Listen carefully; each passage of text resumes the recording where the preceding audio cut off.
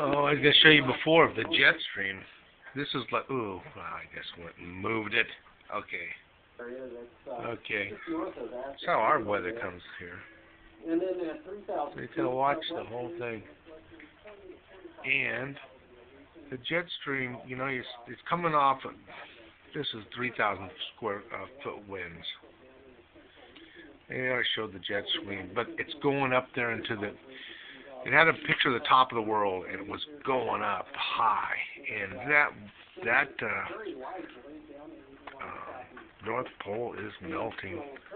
And see, this is what this guy's saying here, is this is where you got turbulence light, and they got some freezing. Maybe you'll run into freezing in that area, which means there's still just sections of the Earth where there's still freezing air around, but the sun is warming it up fast.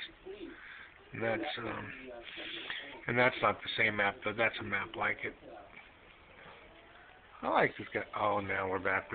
They put in about 10 minutes of weather, and now they go. But this is the local FAA station. But it's good. I like it. Hope everything's well in your day today.